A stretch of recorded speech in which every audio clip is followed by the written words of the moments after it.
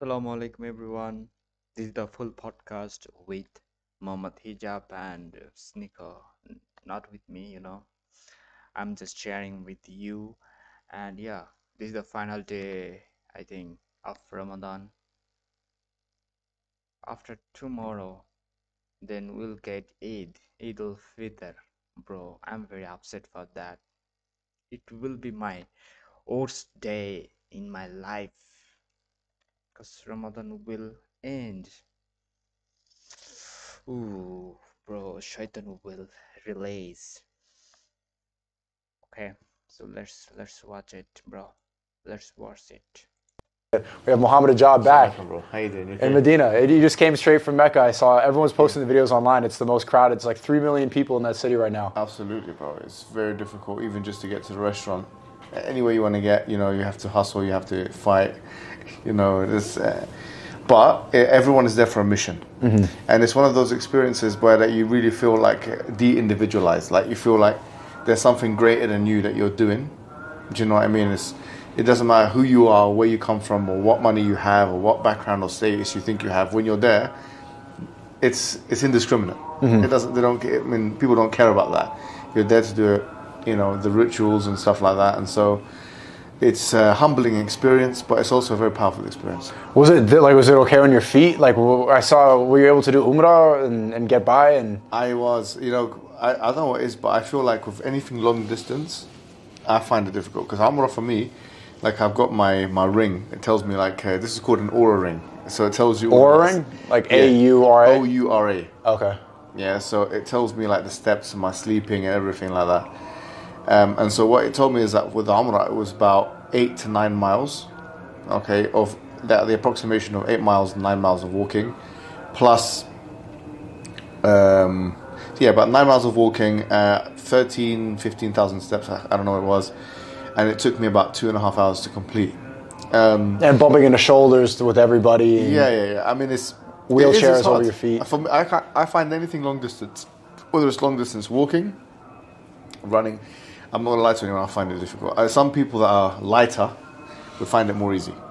Like people that I speak to that weigh less, they find it like a breeze, nothing. But for me, it hurts my back, it hurts my feet. You're grinding, in these kinds of experiences. And then how did you get over here? You drove here today? I don't know why you did that. How long was the drive? Like 7 hours? About 4 hours. No, it was about 4 hours. I know there's the bullet train, but it's just. Sometimes I prefer being in a car, I understand. And everybody, people online are saying that there's something special about this Ramadan. Would you agree? Like, is it? I don't know. Maybe it's my first one, but it seems like has it been more packed than it usually is? I haven't come here before in Ramadan. I've done 2 Hajjs before and 5 Umrahs. I haven't ever come in Ramadan. The Hajj is actually more crowded. It is. Okay. Yeah, it's more crowded. But this, for a non-Hajj time, it was almost comparable with Hajj.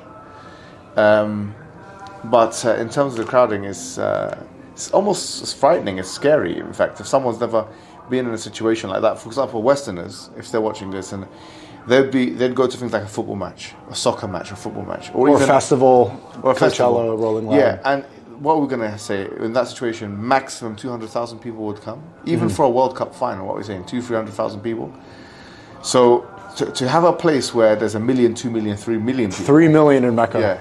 And you have to organize that, It's not easy at all. It's not easy at all. Man. It was so packed yesterday for Taraweeh that I couldn't even, the people were lined up all the way to my hotel. Yeah. So I just woke up, I walked downstairs after I made wudu, and then people were just praying in the lobby. And I ran into Mohammed, where I have a guy filming behind the camera. His little brother was there praying next to me, I think, how old is he, 12? Yeah. 10, he's 10 years old. It's just been, it was 33 minutes straight. It was a long, I have to admit, you seem tired, but I'm Very. Exhausted. Yeah, very. The I'm sleep very schedule's tired. brutal. Yeah. I don't know. I don't want to be complaining too much, but it's just it's just sleep, pray. It goes Taraweeh, then Qiyam, then Fajr, then Especially if you did your Umrah whilst you were fasting. yeah. Because that can be difficult. Is that what you did? Yeah, I've done that. It was a difficult day of fasting for me. Very difficult. But one thing which was inspirational was seeing people, I've seen people that almost crippled, handicapped, disabled. I saw a man hunched down, and he was doing the Umrah as well. Unbelievable. Like the resolve that he must have had. How old was he, people do you like that. know? I would say about 80. Like maybe minimum 70 up to 85, that kind of age range. And he was crippled. And you see that all the time. People like disabled, people that are in a bad position, but they still manage to do it. And they still want to do it. It's the motivation that puts them through it. And there's something about religious motivation that gets us to do things that we would otherwise not ever do. Like I would never fast 30 days consecutively. I would not eat or drink or have intercourse or anything like that for 30 days consecutively in a time period designated. I wouldn't do that unless there was a religious incentive. And so the religious incentive is powerful. Let alone do that and then, do Umrah and then, pray all this Taraweeh and all these kind of things. It's very difficult. It's mentally draining. That's something I didn't really understand before becoming Muslim, was that standing there, especially for 33 minutes last night, just listen. And he started crying. The reciter was, I don't know if you saw the videos, but he was getting really passionate because, if I'm not misunderstood, that's when they're finishing the Quran. Yeah. I was there actually when it was so packed. Well, I was talking about Medina here. Oh, is he doing the same thing in Medina? Yeah. Oh, okay. Yeah, we had Sudais, and very famous qari, very famous guy that he was crying as well. He's reciting Khatm al-Quran as well, the same thing, finishing the Quran. And what was powerful was that he did actually make dua for Palestine multiple times. And when he did that, everyone was roaring like Ameen, Ameen, like everyone. This is in everyone's mind, and crying and stuff like that, which shows you that the Palestinian case is still deeply entrenched in the hearts of the Muslims all around the world. All around the world.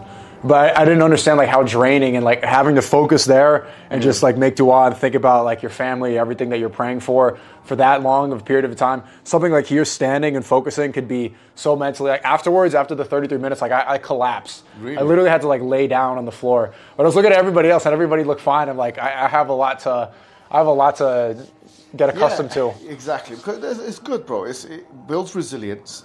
It's these kinds of experiences, you push yourself mentally, and what happens is your threshold for this kind of thing increases, just like anything else in life. Progressive overload. Yeah, it's exactly like that. I mean, I kept mentioning this before in the last podcast we had, but that book Willpower, when he talked about the fact that willpower can expand and stretch like a muscle. So you have to put yourself through these experiences, and there's something about draining yourself, having a detox, not being always on the phone for half an hour. Even if you just like leave social media for half an hour, just focus on something completely else, fasting, all these kind of things, it builds character and depth in character in a way I don't think anything else can. I definitely realized, and I didn't expect it going into Ramadan. I thought it'd be like, I was thinking of it from like the LA intermittent fasting, like, okay, it'll be good to like cleanse my body. Yeah. Like maybe I'll detox the toxins or whatever. Yeah. But I think the number one takeaway, because this is the last day of Ramadan, correct? Yes. And then eat it. So can I eat tomorrow? It's not tomorrow. You're gonna fast tomorrow. So tomorrow's fasting. Last day of fasting. Last day of fasting. Then after that it's Eid. But what's powerful is you're gonna have Eid here in Medina. You don't have Eid? You're gonna have Eid here. You're gonna do the Eid prayers here and stuff. Okay. Which is very beautiful, man. I thought it was extended one day. Like there's someone was saying online that Eid was extended one day because something about the moon. Is that true? No, it's not extended. It's just like, because it can either be, Ramadan can either be 29 days or 30 days. Depending on the moon. Yeah, depending on the sighting of the moon. So they looked at it today to see if the moon is going to show for Eid, the moon, and they looked at it and it's not the case, so it's going to be after tomorrow. So tomorrow's the last day of Ramadan. Okay. So effectively Maghrib, okay, is when Eid will start. Maghrib, the last prayer. Tomorrow like 5:30. Officially 6:30. Officially that's in this country, but officially that's when Eid will start. And then I could eat. You can eat, and in fact, it's haram not to, because on the day of Eid, you cannot fast. You're not allowed to fast on Eid day. Really? Yeah. Okay, good. Yeah. And I want to fix that, but I would say the number one. I was thinking of it like from the health benefits and stuff like that. Like maybe I'll feel like a superhero afterwards. I think the number one takeaway has just been patience. Like that health-wise, I'm not really sure what the benefits were, but fasting. Of everything of the schedule, of the patience, of being around these people, of seeing the way that people are able to focus, having to like I'm a very short-tempered person. Yes. I think because a lot of it has to do with social media, the fact that like everything is instantaneous, and so then having to wait in line when there's 30 people, or being in a country here like where if the police tell you to do something, you're not going to argue with the cops like I do in New York. You're just, okay, this is how it is. Or if the hotel receptionist is taking a long time, just Just we were in Mecca 2 weeks ago, and they were taking an hour to get me the room. Exactly, yeah. You're not going to complain. Like in the United States, you might have an argument, ask for the manager, have a Karen moment, but it's just patience, okay? And hopefully, I think that did help me learn a lot of that. Hopefully, I got some mental resilience from there. It's true, but sometimes they can take it too far as well, let's be honest. These guys here. Yeah, they do. Yeah, and I've had my fair share of problems here as well. Yeah. I mean, a lot of the issues. Because everyone is frustrated. Everyone is hungry. Everyone is tired.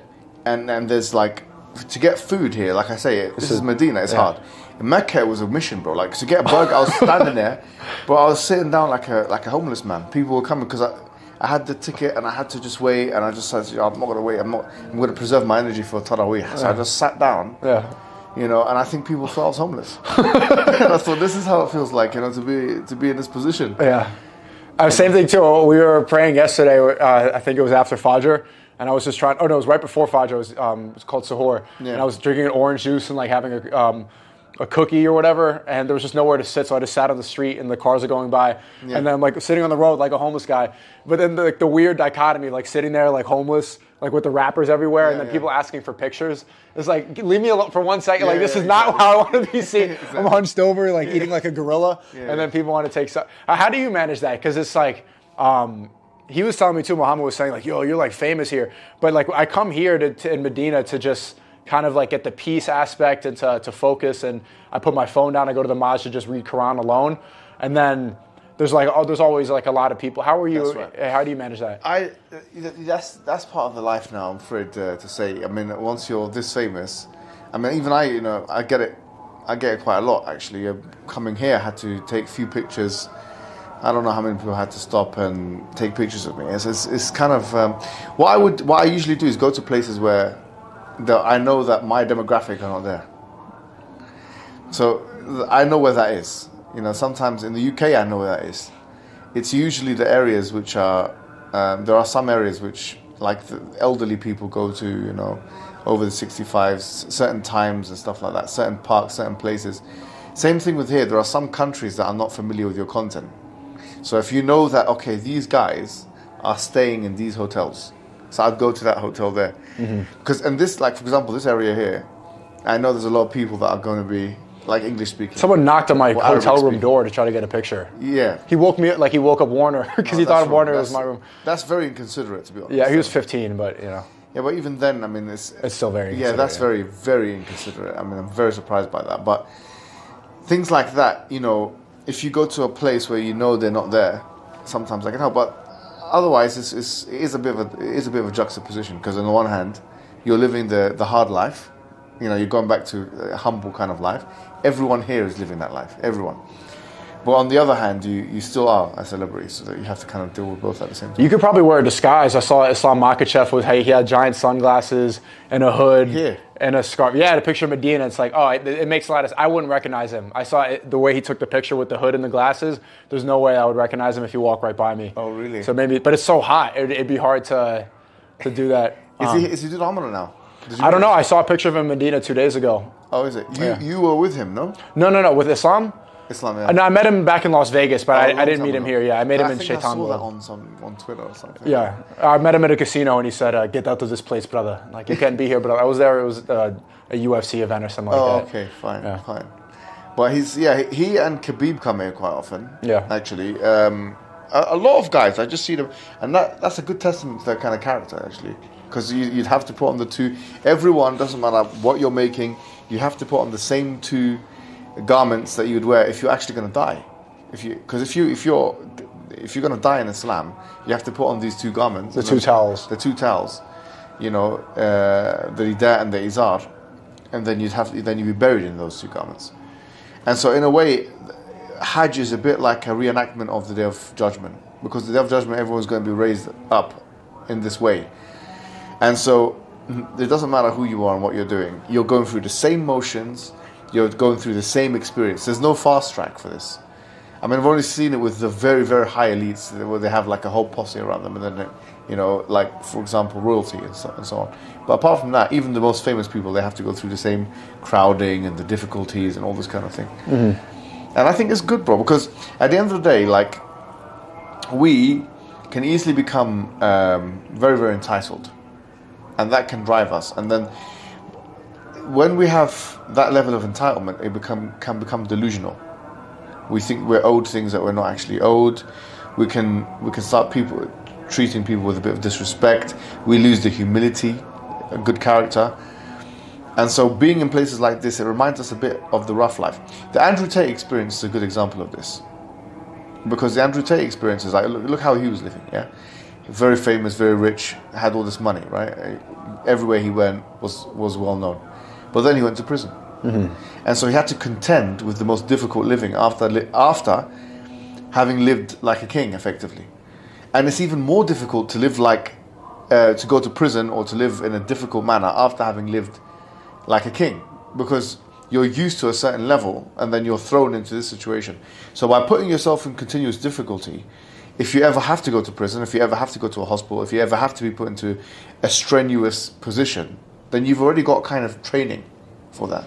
You're pretty much living like a prisoner already. Yeah, you need to have a little bit of that in your life. You know, I feel like we always need that, especially in the West, because you know, if you think about it, bro, the way we're living in the West, where the layman is living like the king of yesterday. A king, imagine what kind of service he would get. He would get people coming, giving him grapes, anything he wanted to get straight away. Uber Eats, instantaneous. Now we've got all the kind of things that a king would have. Yeah. So, in order to really to strengthen ourselves and to give ourselves that resilience and that, actually, if these positions do arise, then to put ourselves in these kind of positions is very powerful. And in fact, that's why a lot of Western people are moving to Stoicism, which is this philosophy. Yeah. It's called Stoicism, which basically is the idea that you're not in control of anything, and also asceticism, the idea of divorcing yourself from the world. A lot of Westerners like to go to, for example, China or India or anywhere else, and indulge in Eastern meditative practices. You know, meditation, these kind of things. Restrict themselves intentionally. Yeah, because they realize that overindulgence in the living that they're used to is actually destroying them. Mm-hmm. But with it, that isn't, once again, there's not really an obligation for them to do that. And it's not moving towards a particular objective and true purpose. In Islam, there's an obligation and it's connected to a true purpose. Right. So everything, and you cannot compare, and if anyone has been here in Mecca, Medina, and I've done anything else in the world, in any other religious practice, you cannot compare the two.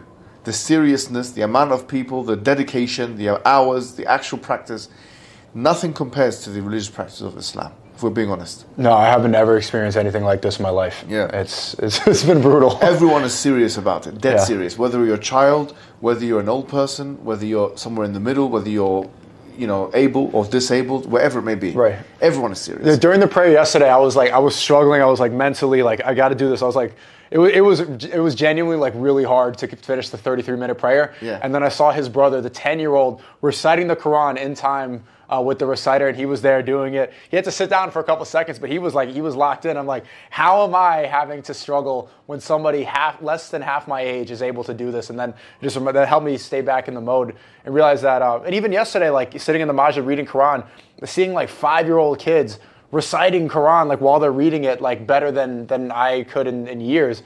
And it's a reminder about how seriously people take this. Like you said, the old men walking around.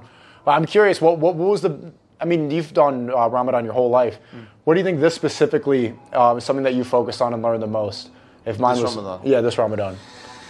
Do you know, like, honestly, what I do is I try and make dua.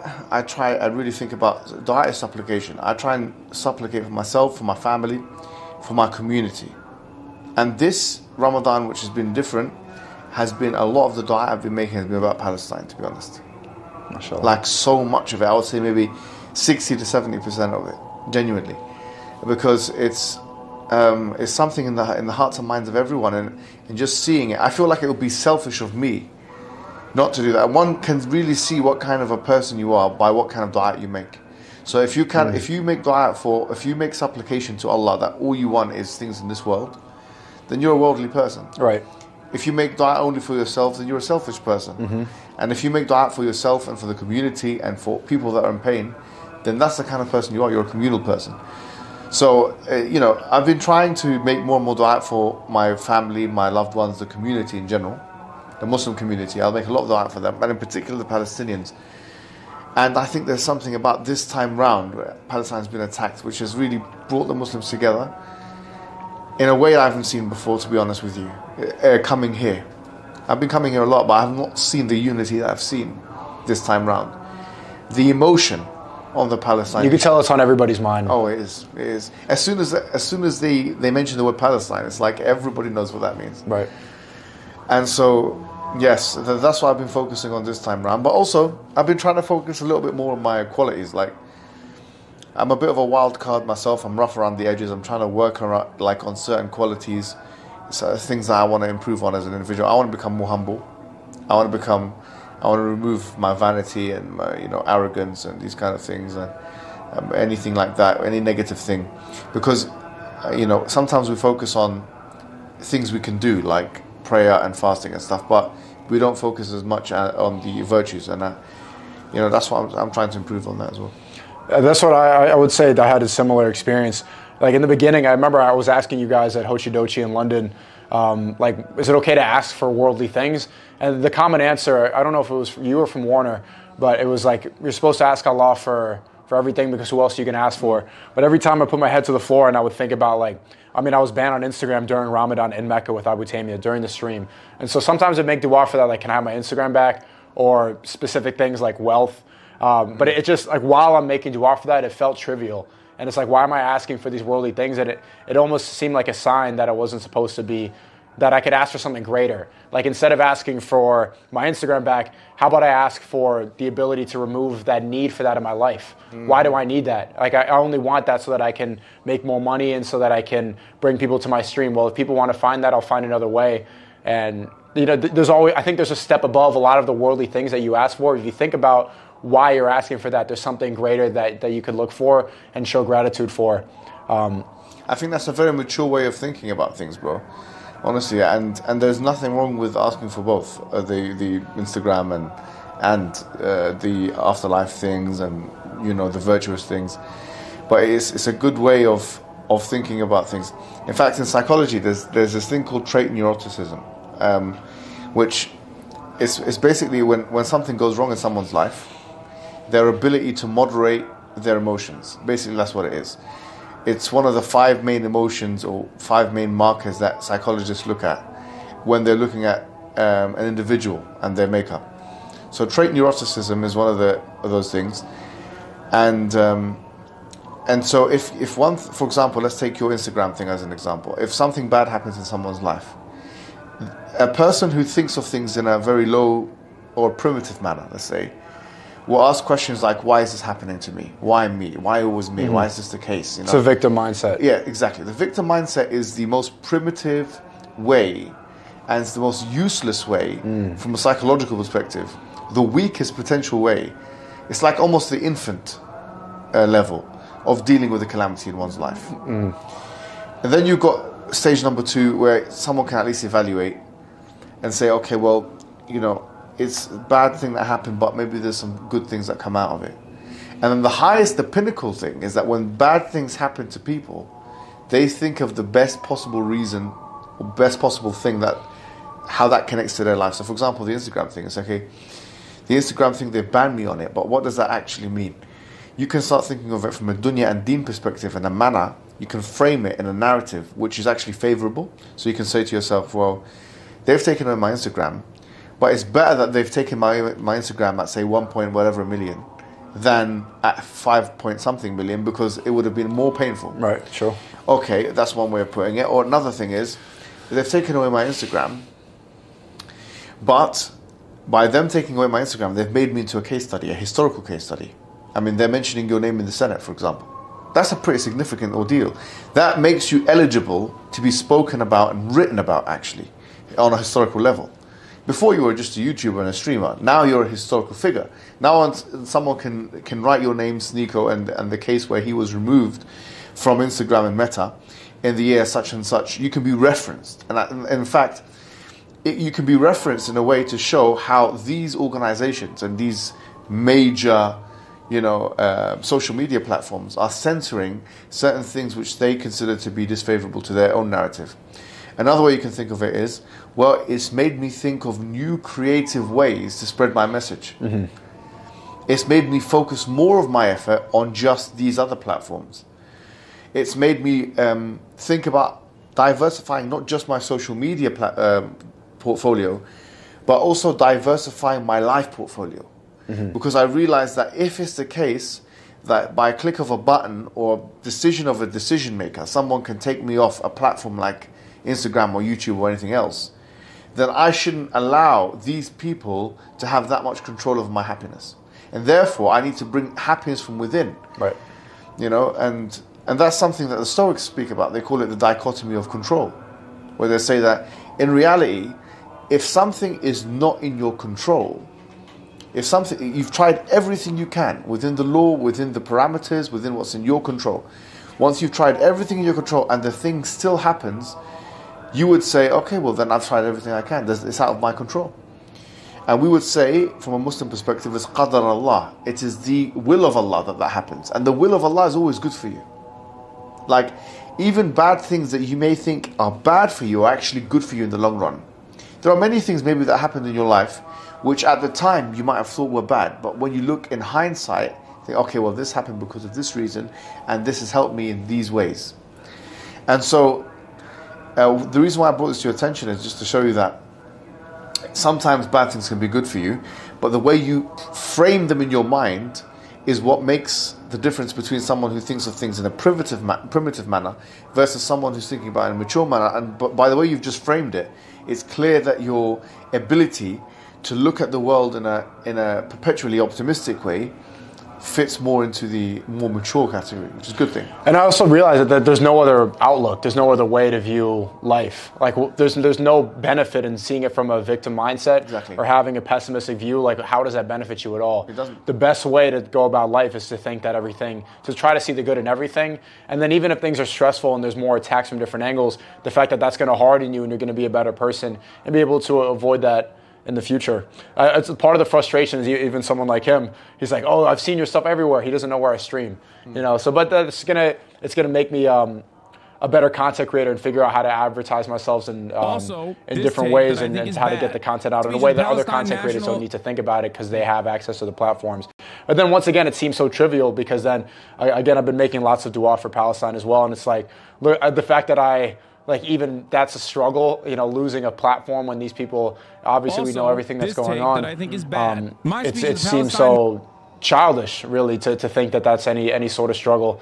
And so I think everybody here has been, I definitely can feel the same sentiment that everybody here has been thinking about Palestine as well. But do you think that next year it's going to be the same sort of attitude? Do you think that the amount of people here right now is because of what's happening in Palestine? Is it because it's the fastest growing religion? What's the reason that there's so much energy here right now? To be honest, in Ramadan, this place is known to bring a lot of people in Ramadan. It's a standard thing because, you know, you've got the rewards of Ramadan and then you've got the rewards of being in one of the mosques. So when you combine the rewards, you have like massive rewards, and people just want to, you know, take those rewards. And you can see it's a historical thing for the last, I think, 10, 15, 20 years. It's always been packed. But as I say, I think the energy is different. And that energy is because of Palestine, I think. That energy of people are now making longer dua, they are working harder. I think that has changed the game. Is it good? What's wrong? Huh? The battery's dead? Okay, it's fine. Keep going, sorry. Yeah, so I think from that angle, the Palestine thing is definitely a game changer from that perspective. But it's always been crowded like this. People have always been serious. And if you come and Hajj, inshallah, which is the next level up. That's in June, right? It's in June, yeah. I have to look at the calendar. It's Dhul Hijjah. It's the month of Hajj in the Islamic calendar. It's also synchronized with the moon? Yeah. Okay. Yeah. And so this is June sounds about right. If you do a Hajj, you'll see a different level, and it's even harder. The walking is more. You have to now. You'd have to go to a place called Mina, and like you're going to be sharing a room with like 20 or 30 other men. Yeah, and it's going to be difficult. You know, you're going to be. You have to do that. When you say you have to, it's not obligation. It's not a pillar of the Hajj according to some of the schools of thought, but it is an obligation according to all of the schools of thought, effectively. But you can stay for 2 days, which is the obligation in that place, or you can stay for longer, which is more the recommended action. So the Quran says, فَمَنْ تَعَجَّلَ فِي يَوْمَيْنِ فَلَا إِثْمَ عَلَيْهِ وَمَنْ تَأَخَّرَ فَلَا إِثْمَ عَلَيْهِ لِمَنِ اتَّقَى. So if you stay in 2 days, for 2 days in that place, there's no problem for you. But really and truly, there's differences. Like you can do a Hajj, which has all the obligations inside of it, like going to Muzdalifah and going to, Mina, spending time there doing that. Obviously, Arafah is a rukn. Arafah you have to do. It's just basically it's a small mountain that you go, and you make dua the whole day on there. But there are things like Muzdalifah is very interesting because there's a rocky floor, the desert. You're going to be walking in the desert and you have to sleep. I mean, you don't have to, but it's sunnah to sleep on the floor in the desert. In the desert. Yeah, effectively it's the desert. I mean, there are people that sell Coca-Cola, or maybe not Coca-Cola anymore, but drinks and ice creams and stuff, and stuff like that. But you get a sleeping bag and you'll sleep on the floor, for example, and people do it, and it's very interesting because you have a very sweet sleep when you do that. It's very because you're so tired, you've been walking for such a long time. Now you're literally camping on the floor in the desert, and you're next to people that are strangers. Someone from Nigeria here, someone from Bangladesh over there, someone from Pakistan, someone from Egypt, and you're just sleeping on your sleeping bag. It's an experience and a half. Very interesting. And then you get your head shaved off. You've done that with Umrah as well. You do the same kind of. Do you have a shaved head right now? Yeah. I have a shaved head. Yeah. Oh wow. I decided to. It doesn't look that bad. Yeah. I mean, it is what it is. And so I realized during Ramadan how the absence of something makes you appreciate having it so much more. Like the way you described the sweet sleep. Like getting a good night's sleep here is like probably equivalent to what heroin is like. It's just the dream state that you get to be in, the appreciation you have, or like even breaking fast. I've never appreciated food more, never appreciated sleep more. I think that I would recommend that to everybody watching. And then also the fact of you were talking about good deeds and how it's multiplied during that month and during this month as well as also being here. It made me think about like things like charity in a different way, or being kind, or when someone says salam alaikum, replying like greater than how they greeted you, like with the walaikum salam with more gratitude and more peace behind it. I didn't think that way before, and think about it like good deeds in terms of currency. I never really thought about zakat in that way. And do you remember the charity that we were promoting back in London, Project Iftar? Yeah, we broke the record of 60,000, and now I think we're at 100,000 right now for people. That's really good for people in Gaza. Someone had a question for you. They're wondering, can they do zakat online? Or does it require that you do it in person? So there's two kinds of zakat. There's zakatul mal and zakatul fitr. Yeah. So zakatul mal is like 2.5% of your wealth. And zakatul fitr is effectively feeding for every member of your family that you're responsible for. Somebody, let's say for example, the meal is worth £5 or $5-6. For each person in the family, you'd have to pay that. Classically, in the books of fiqh, the books of jurisprudence, they would say that you'd have to, give them the actual material. So, for example, you'd have to give them dates, or you'd have to give them barley, or you have to give them wheat. Now, because it's so difficult to find people, especially in the Western world, who are so impoverished that you would actually have to give them dates so that they can consume, doing it online is the main fatwa that most of the scholars of Islam, they follow it now, or they do it. But obviously it's much better if you could find the impoverished people and it usually happens before the Salat al-Eid, the prayer of Eid. In our case it will be, let's say, Wednesday. I think Salat al-Eid will be Thursday or something.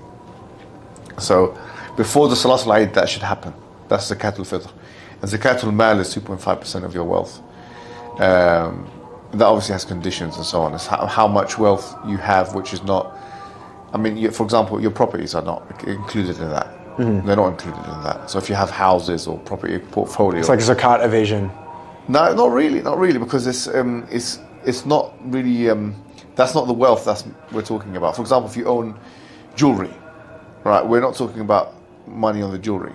We're talking about money that, if you have, for example, a business and the stock that you have that's left after the year has elapsed, that 2.5% of that, or let's say you have savings in the bank. Let's say you have 20,000 or 50,000 or 100,000 in the bank. You'd have to do 2.5% of that. So that's zakatul mal. Zakatul fitr, as I mentioned, is if it's just yourself that you're right now you're not married, it would be Muslim people that you're responsible for. So even if very interestingly, the scholars say, if, for example, even if you have like a wife who's pregnant, so long as the baby is over like 120 days, some say you have to pay zakatul fitr for that particular, for the baby too. Yeah. So if children, by the way, are liable for that, but the father pays for it. Oh, okay. So for every child that you have in the house, you pay zakatul fitr for them as well. This is the classic view. I mean, this is no controversy. So zakatul fitr is once a year, and Islam doesn't have, by the way, taxation. Like there's no, in the Islamic state, there's no such thing as taxing 20%, taxing 30%. They don't tax your income. There's nothing like that in Islam. Some scholars have tried to squeeze that into the Islamic paradigm, but it's not, let's be frank and honest, there's nothing like that in Islam. There's only zakat and sadaqah. Sadaqah is giving charity. But there's no such thing as dariba. Dariba is this idea of taxation or taking 20%. Even in Egypt, I know that they have that in the UAE. And they have it all over the Muslim world, but it's not something Islamic. It's something which they've taken from the Western world. Okay. Something that the government's implemented. Yeah. Okay. Yeah. It's not something it's not Islamic.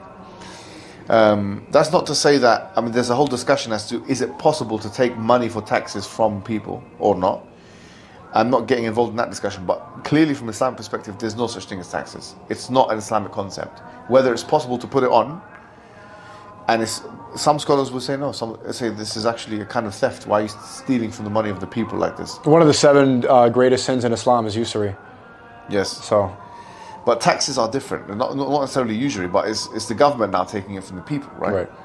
But in this situation, I'm saying that Islam doesn't really have a system of taxation. It has only a system of zakat and sadaqah. Those two things. I think that was good dawah for a lot of people. They might convert just because of that. I know that in the right wing, this idea of small government. This is actually a point where we agree with what you would call classical liberal, fiscal liberals on the right. I'm not talking about social liberals. I'm talking about monetary liberals, the economic liberals, the ones who talk about small government.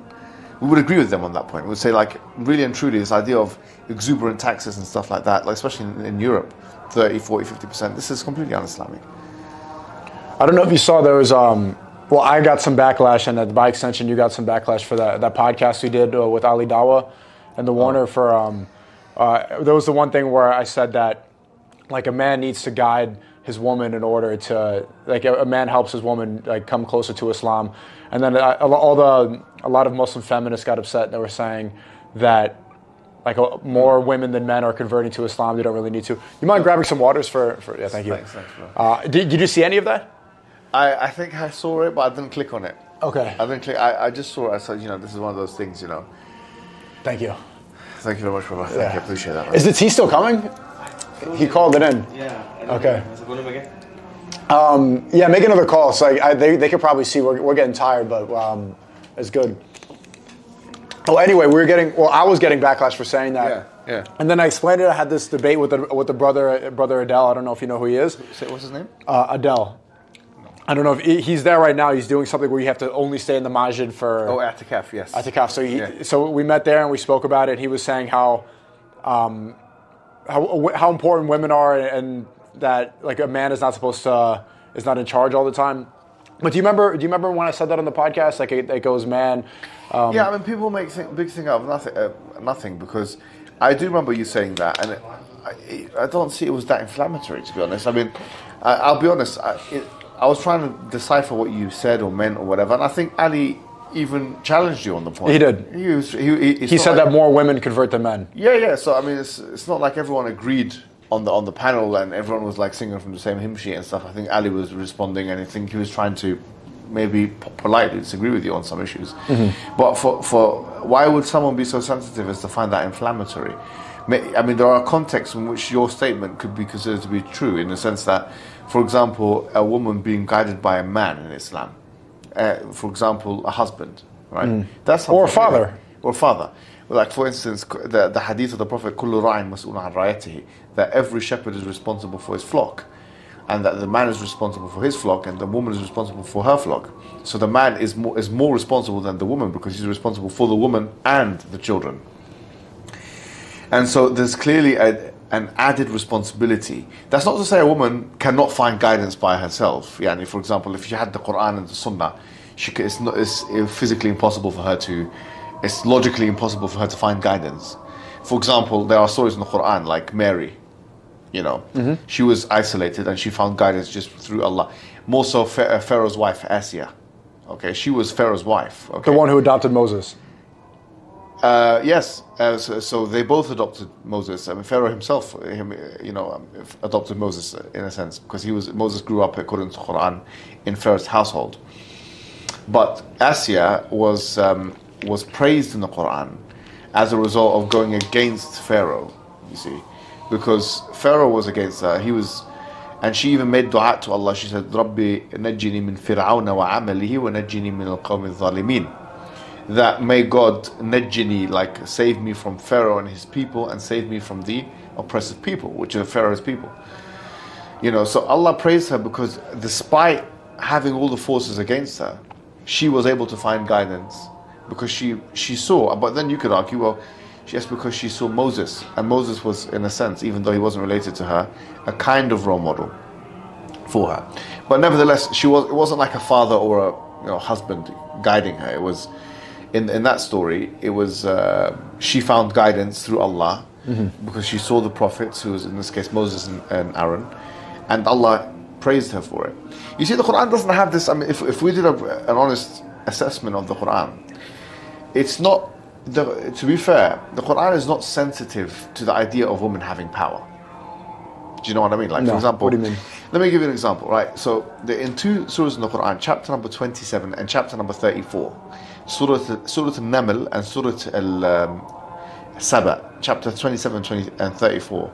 In both of those chapters of the Quran, a story is related of a woman called Saba. In fact, chapter 34 is named after her, okay? And she was a queen, okay? Now, it's really interesting because in the previous surah, in the case of, in the first surah that I mentioned, Pharaoh was depicted as a tyrant, Pharaoh, okay, in Egypt. But then Saba, who was at the same time as Solomon, King Solomon, she's depicted as a very wise woman, and she was a queen. So, for example, the Quran, here we have a woman, okay, in the Quran, who is a queen, who is depicted in a very fair-minded, wise way. She even sought consultation from her inner council as to what to do with Solomon, the king, and who was also a prophet according to both religions, actually, Christianity and Islam. And so, for example, Solomon, he threatened Saba in the story, and then she didn't know how to respond. So she went to her council, and she asked them, in the Muluka, she said. Now, in fact, firstly, she said, "What do you advise me to do?" So they responded and said, "We are uli ba'sin shadidin fa'muruna madha ta'murin." Tell us what to do. She says, "إن الملوك إذا دخلوا قرية أفسدوها وجعلوا أعزة أهلها أذلة وكذلك يفعلون." That truly, kings, and she was implying Solomon, when they go into a place, they destroy it. And they make the people who are lofty very lowly. And they will do the same thing to us. And she goes, what I'm going to do in this story, she says, what I'm going to do is I'm going to send him a hadiyah, a gift. Now, she sent Solomon a gift. Solomon now is a prophet and he's a king. And Saba sends him a gift.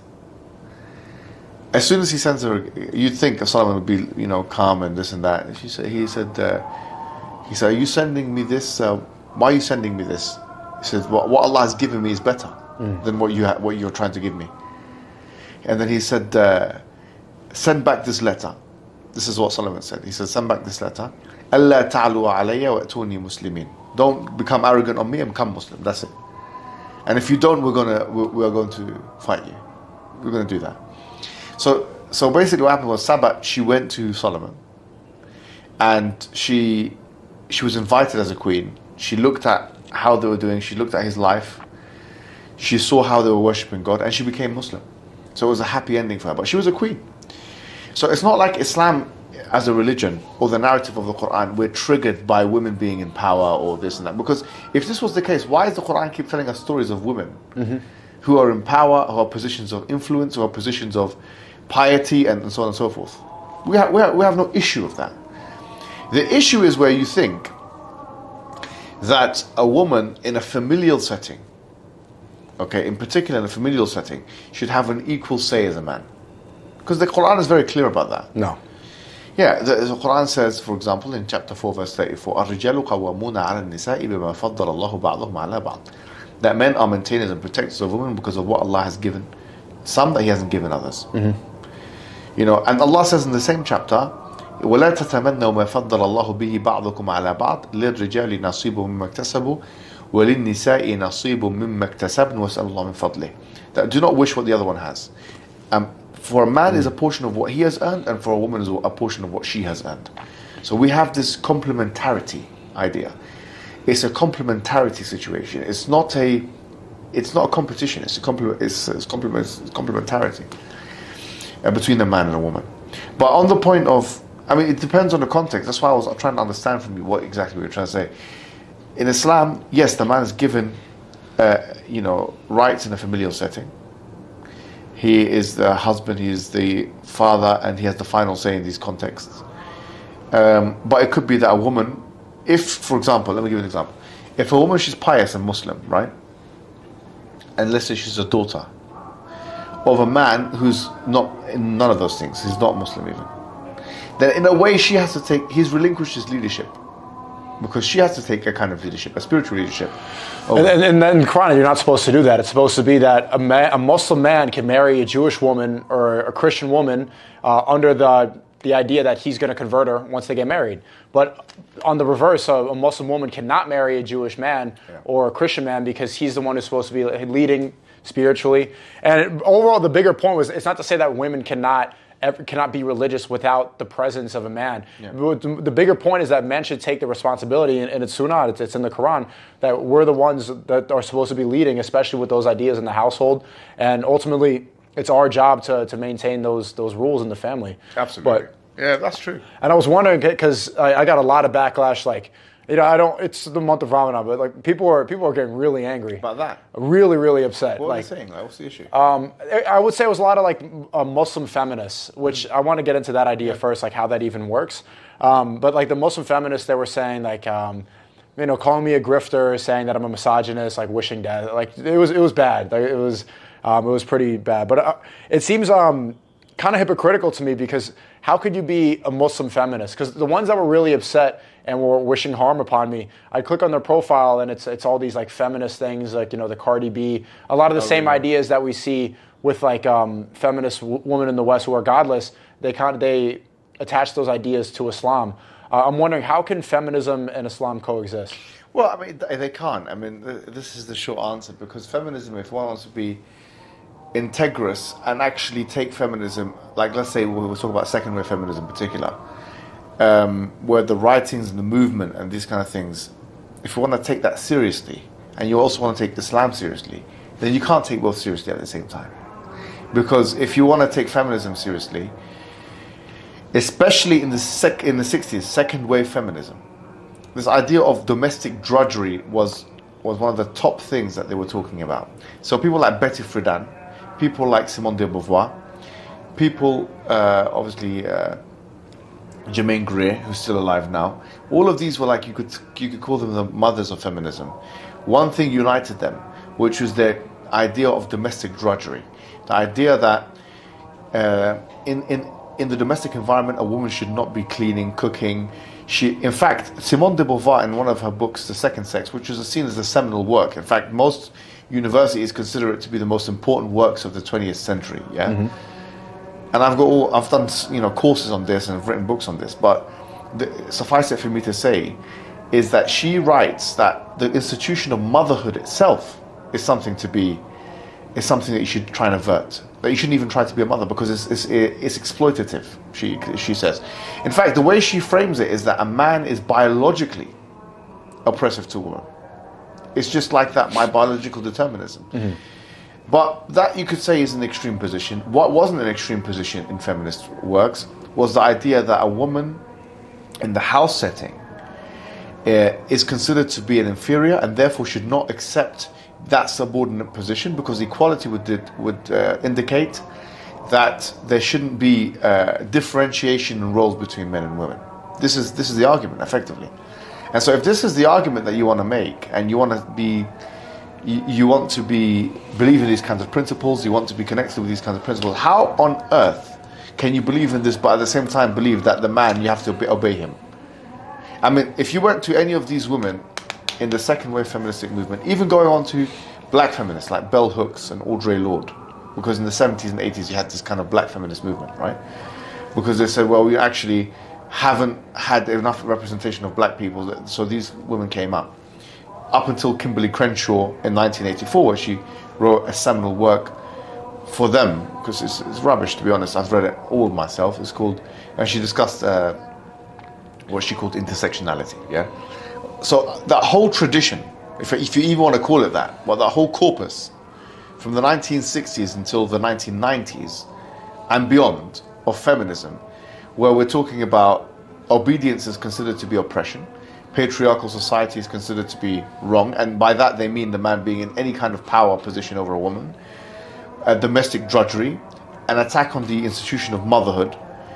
All of these points are fundamentally and diametrically opposed to the religion of Islam. To the point, and this is going to sound harsh, where I suspect many of these Muslim feminists, that they so-called Muslim feminists, are either apostates from the religion of Islam, clandestine apostates, so they're hiding it surreptitiously. They don't actually want to, because for some reason socially, they don't want to, they want to still have the label of being a Muslim. But covertly, they don't really believe. Because how could you read Surah An-Nisa? How could you read, for example, verses from the Quran which says that man, you have to obey him? فَإِنْ أَطَعْنَكُمْ, for example, the verse on 434 mentions the word obedience. فَإِنْ أَطَعْنَكُمْ. It's in the Quran, it's not just in the Sunnah, because in the Sunnah it's very clear. You have to وَأَطَاعَتْ زَوْجَهَا, very clear, you have to obey your husband. So it's in the Quran, it's in the Sunnah. I believe that these Muslim feminists, they fall into two categories. Either, number one, apostates. Apostates from the religion of Islam, not true Muslims, clandestine apostates of some sorts, what you call zanadiqa, zindiq. They don't represent outside here what we're seeing in Mecca and Medina and these kinds of religious people in the Muslim world. They don't represent the 95%, they really don't. According to all the polls that have been done, even by Pew Research and other things, they are a loud minority of a minority of a minority. And I like that you call them apostates and not like adaptive Muslims, because that's how you get. Right now, Don Lemon just got married. These gay guys in New York. I married the CNN reporter. The marriage photos with a giant crucifix right behind his head. Right, and people aren't calling them apostates of Christianity. They're just saying like this is like new wave. There's no such thing as new wave Islam. Some of them are apostates, and some of them are ignorant, though. So some of them don't realize that, okay, you cannot have these two beliefs at the same time. Well, I'm saying, but there's not criticism from within the Christian, like, people, generally people do not call that apostate, but there's no, you can't adapt Islam. Islam is the way it is, and that's not... There are some things about Islam that there's no room for interpretation in there at all, and these are some things. So, I wouldn't go and pronounce an individual person to be a disbeliever, because they could still be ignorant. And this is called al-'udhr bil-jahl, and it's not for lay people or anybody to go out and say, okay, you're a disbeliever, unless they come out and say, like, there's a particular woman, her name is Amina Wadud, actually. She's based in Berkeley, in Berkeley, in California, But she has a book, and she says that we mentioned chapter 4, verse 34. When she read 434, she said, I had a conscientious gap, and I said no. That's what she said. So many people have, and I'm not saying I'm one of them, but I said, well, if you're saying no to the Quran, then you're not a Muslim. Why are you still wearing the headscarf? Why are you still, pretending to be a Muslim? And 434 is obey your husband. Yeah, it's because it says lots of things in that verse, but I would say it's the most clear verse about hierarchy in the whole Quran, about, in terms of men and women, husband and wife, 434. And it's also attacked by Orientalists and feminists and stuff like that. So she says no. So if I'm saying, you're saying no to whom? Saying no to Allah. So what, how does that make you a Muslim then? Is the question. Now, she could still be an ignorant person, even though she spent her whole life studying Islam. I don't think she is, personally. I don't think that her belief is compatible with Islam. I consider her to be a disbeliever of Islam. I would not pray behind. I would not let any woman of mine pray behind her or something like that I know. So it would not happen like that. But so what's the other one? So it's apostate. What's the second one? Ignorant. Okay. There's no third. Unfortunately, there's no third category. Right. Either you're an apostate or you're ignorant. If you want to say that, okay, well, it's about obedience and all these kind of things, I don't agree with them. Do you know what I mean? If someone is, I would say either you're an apostate or you're ignorant. There are some things like for example, about homosexual sex. It's very clear. Yeah, no, but some Muslim come and say, this is okay. I say, khalas, it's okay. It's okay for non-believers. You're not one of them now. Do you know what I mean? Yeah. It's fine. It's okay with them. Right. So, because if we open the door for that, khalas, the religion of Islam will become like Catholicism. But Catholicism, there are so many things in the Catholic faith that were considered to be wrong, which are now considered to be true. Yeah. Now, I don't see, like, for example, you could say, well, that's because the context has changed. But some of those things are not contextual, they're theological. I'm going to give you an example, right? There was this whole controversy, and this is up at the time of Augustine, about babies that are not baptized, that they will go to hell. I don't know if you've come across this. No, I did not know that. So there were proclamations, even Augustine mentioned this. I mean, it's a very big controversy in the Catholic Church. Babies that are not baptized, they go to hell. Baby. For Muslims, I don't know, baptized when you put them in the water. Put in the water. Yeah. I was baptized. Yeah. So some scholars, I mean, in the Catholic faith, this was one of, if not the official position. And then, okay, recently the popes have come out in these declarations and so on. I said, actually, that's not the case. But that's not something which is a context-related thing. That's a heaven and hell. So what? All these babies went to hell. These babies went to heaven now. Yeah. Because the pope changed his mind. So who's the God? Pope or you? God the God. Who's the, do you know what I mean? Yeah, yeah. So the religion of Islam cannot be subject to that kind of change. It's one of the miracles and evidences for the veracity of Islam that the religion of Islam is actually preserved. Mm-hmm. It's preserved in text, it's preserved in practice, and it's preserved by the people. Mm-hmm. It is preserved. Like what you're hearing outside now is a testament to the preservation of the religion of Islam. I hope they can hear it. I really hope it's very beautiful. This is a testament to the preservation of the religion of Islam. There is no equivalent anywhere else for any other religion. Alhamdulillah. Yeah, and so that's, once you have someone like a Muslim feminist thinking that they can come and change and corrupt the religion of Islam, I consider that to be a disgrace, an abomination. Yeah, she could be a kafir, but once again, I wouldn't label her as that. Be careful of making takfir, right? But I mean, I wouldn't personally label until I've seen her spoke and and so on. But it could be absolutely. Yeah, they're very upset with me right now, and I had a back and forth with Adele that was basically defending them and trying to get like sympathy from Muslim feminists. But it was pretty ironic afterwards because I'm siding with. I think that men should lead. I think women should obey their husbands, and I think that like we should be the leaders of theology in the home. And then after we had this debate, it went viral again. Responding to that, thank you. You can bring it here. And after he was getting praise from these Muslim feminists, one of them tweeted, "Oh, let's not praise Adele. He's been accused of such and such with the woman, but don't praise him." And without any evidence, she just accused him of being like. She said he was violent towards women. Thank you so much, Zaka. How do I pay? Can I put it in the room? No. I'll put it in the room. Yeah. Do you have a pen? Yes, sir. I've been drinking, that's all I drink besides water. He's saying that he was a rapist or something and didn't provide anything. And then guy, after he defended the Muslim feminists, they started accusing him, saying that of nothing. They just said, they insinuating that he was a rapist or something and didn't provide anything. And then Some of the brothers were messaging this girl that were putting out those accusations. Yeah. She had no evidence. She had nothing. She said that we should believe women. And if women say that they were hurt or they were wrong, she's inclined to immediately believe them. So she's believing a random DM and then putting... You have to believe them under every circumstance. Believe all women. That was like one of the feminist ideologies. And I messaged him afterwards. I'm like, hey, I was right. And he said he agreed. He's like, actually, maybe you were right.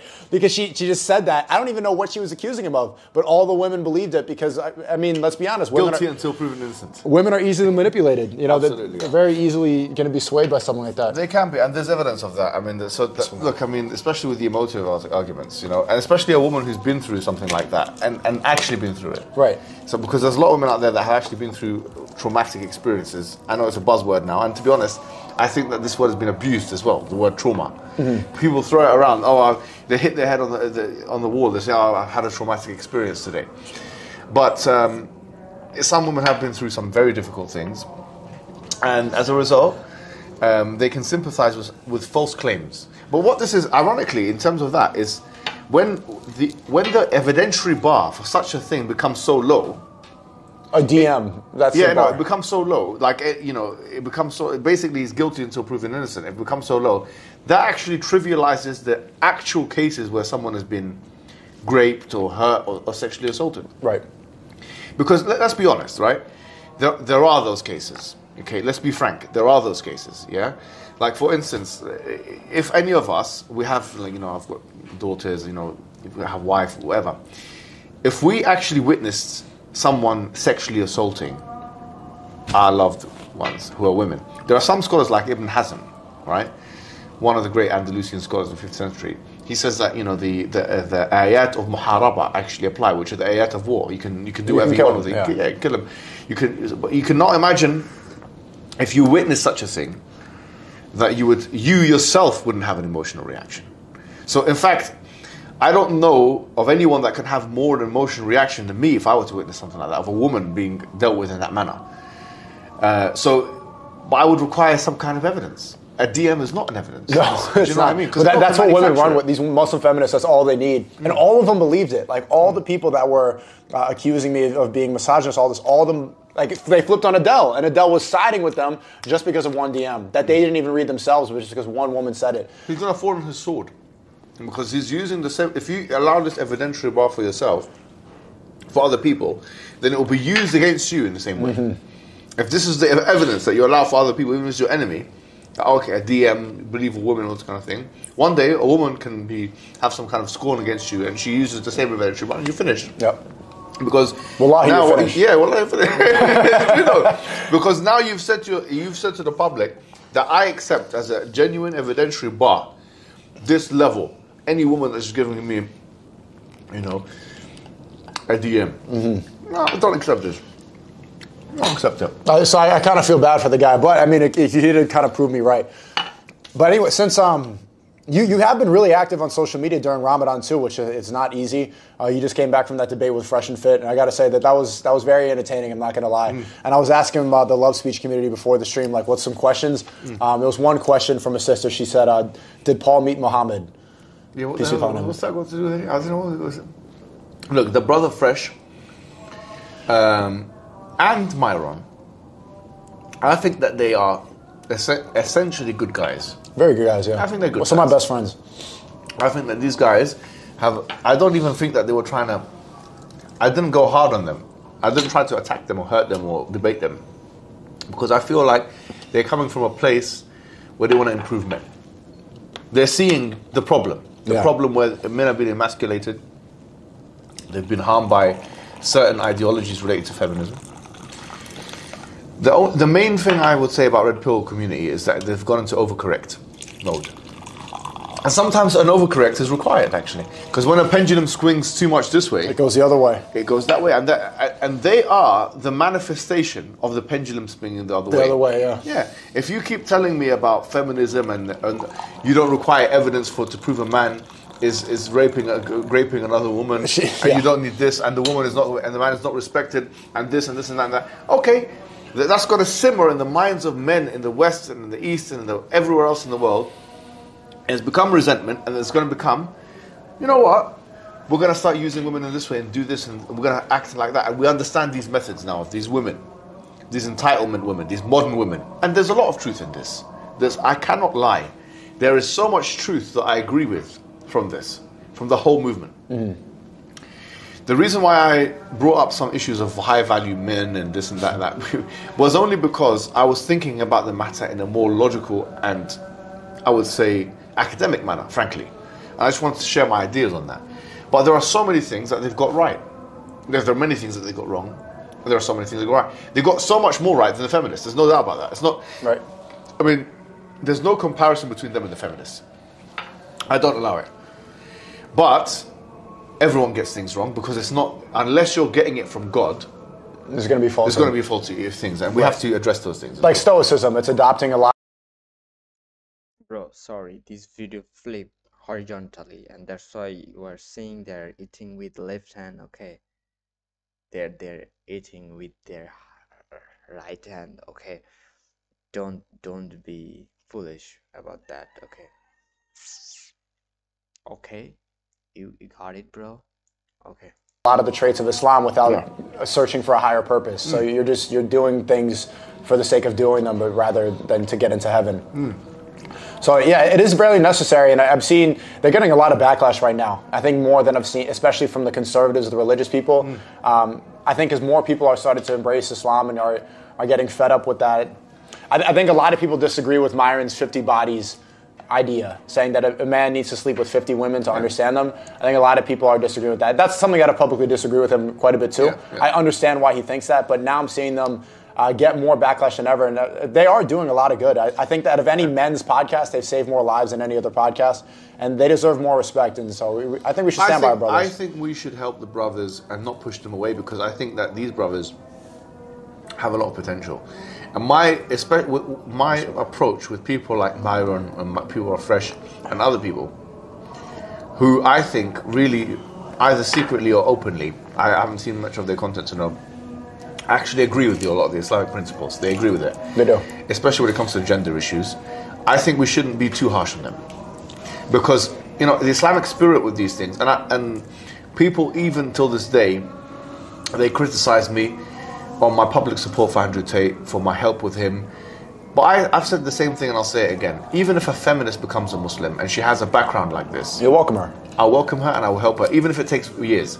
And I believe that's what Islam is about. Because, for example, one of the recipients of zakat is al-mu'allafati qulubuhum. It's mentioned in Surah Al-Tawbah, chapter 9, verse of the Quran, which is, there are 8 recipients of zakat. One of them is people who are not Muslim yet, but they are people who... their hearts are there. Yeah, their hearts are effectively there. Their hearts can be softened by Islam. You give them gifts, you treat them nicely. The idea is, in Islam, people that are close to Islam, don't push them away, bring them closer. Even if you have to play the long game, bring them closer. And I believe, looking at the way of the seerah of the Prophet, that's how he done it. So we shouldn't be too harsh with people like Myron.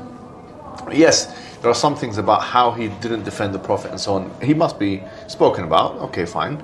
But don't push him too much, because, you know, he could be a great person who, like yourself or like Andrew Tate or like anybody else, comes into Islam and brings so many people with him to Islam. And he's already a Muslim, actually, Myron. But I'm saying becomes more religious, for example. So I don't think we should be pushing these people away. I really don't think so. And I think that we can tweak. Everyone deserves to be criticized. We've been criticized, and we are right now. Yeah, we are criticized, and it's good for us. I believe criticism is good. It hardens you and it makes you shave the edges off and make sure that you get to the true. Otherwise, you'll be a narcissist. You're gonna think. I mean, imagine receiving all praise and no criticism. What kind of a person would you be, bro? What kind of a person would I be? We'd be a narcissist. Criticism saves us, bro. It saves us from delusion. It gives us good deeds, because when people criticize us, and it's wrong, for example, then we're beneficiaries of that on the Day of Judgment. It makes us stronger, you know. And so everyone needs to be criticized, including Myron, and he needs to be able to accept criticism as well, of course, because I've seen some recent video of him on Twitter, shouting at, defending Fresh, I think it was, and that was... It's brotherhood, that's loyalty. It's loyalty, it's brotherhood, it's all very well and good, but then, I've also had moments where, I regret and maybe I went too emotional, stuff like that. Yeah, I mean, They're good clips. they're great clips, but then it could be used against you because then someone's going to say, why weren't you like that when it came to the Prophet? Why weren't you like that when it came to this and that? That's true. And then you're going to have to start firefighting again, right? Yeah. So what you decide to be emotional about is something which will be held against you. You know? Especially as a man. I mean, as I say, I think that we shouldn't be too harsh on them, and they're your friends, and I think we can bring them closer. And one day, inshallah, we'll bring them here. Inshallah. And let them taste what we're tasting and enjoy what we're enjoying. Yeah. I mean, I can tell that from my point of view, I can tell that the stress of it's a stressful world, the content space, especially when you're speaking up for these issues. Getting the amount of attacks that they get, like they got demonetized. They speak about Zionism, so they're getting attacks from all these angles, and it's like the stress from the world from all those attacks is like really starting to. So I want to see them like, you know, find some more peace. But what was your perception of that fresh debate, especially with Christianity? It's I mean, basically, that specific debate. You know, wasn't with you and Fresh, but with Sheikh Uthman in the past. That was what helped bring me to Islam, that debate about the Trinity and how three can be one. It's just something that, like, I grew up believing as a Catholic, but it never made sense and it was never explained properly. So having a Muslim debate and like, just literally thinking, how can three be one? Yeah. Like, it literally does not make any sense. And then there was a funny argument. I watched it back. I think his argument was, who created math? Yeah. And is like because he was trying to say like man technically created the figures to draw numbers, but the idea of math as a science and just it's objective. Without man did not create that, it just is. So that it was interesting. To still man his position at the highest level. Look, I think he was basically saying, can God make the impossible possible? Right? Because, like, for example, 2 + 2 = 4. Is it? Can 2 + 2 = 3 or 5? No, it's impossible. But can God do that?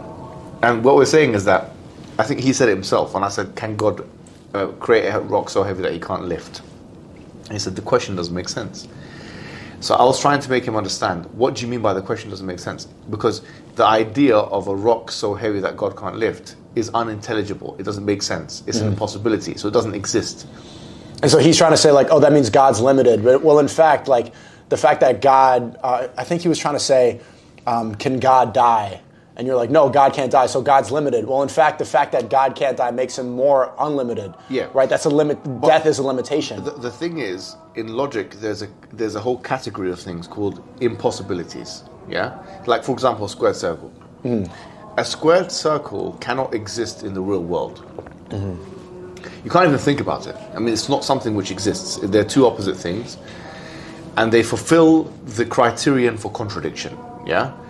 Now, because they don't exist, we cannot speak about anyone creating them. Because they don't exist. It's an impossible entity. It doesn't exist and it can't exist.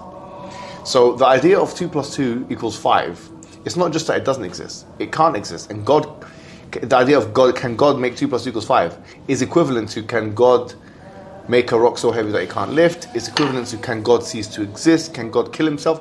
Let's go further. Can God lie? Can God rape? Can God steal?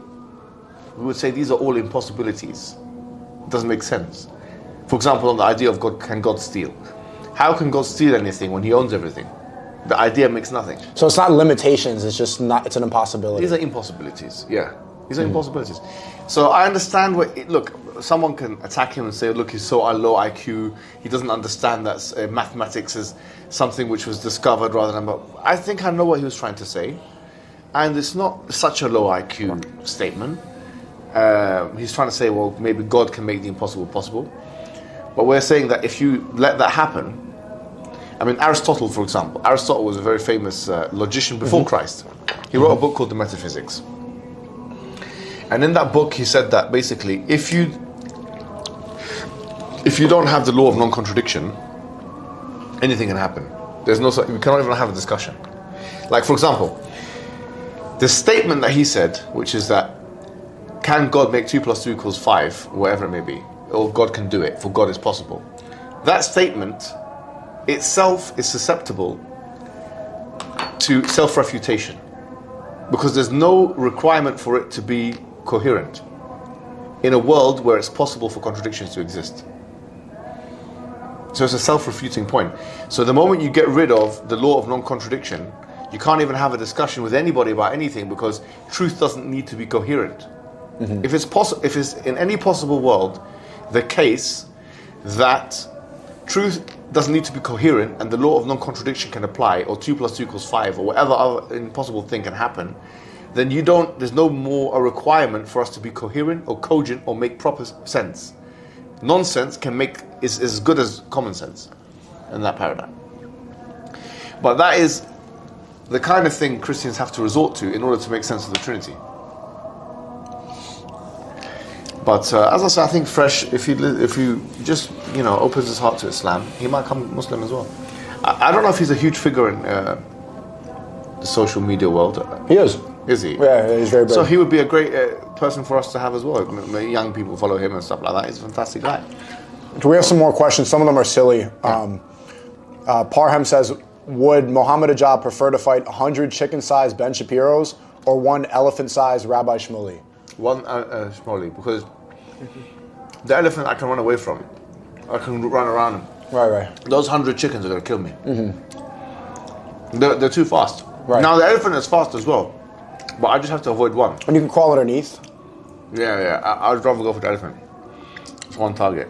That was a quick answer. It seems like you thought about that before. I can circumnavigate them. I can't circumnavigate 100 things. Well, 10 of them could kill me. DGM says, if I get a girl pregnant from Zina, do I have to look after the baby? The answer is yes, right?